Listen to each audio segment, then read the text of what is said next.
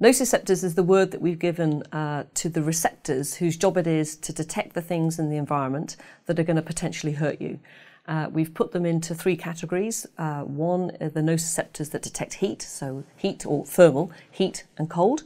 Other types of nociceptors will interact with things that are of a more mechanical nature, so that could be a pinprick or a cut or crushing. And then the third category are the nociceptors that detect chemical things in the environment that again could produce painful experiences.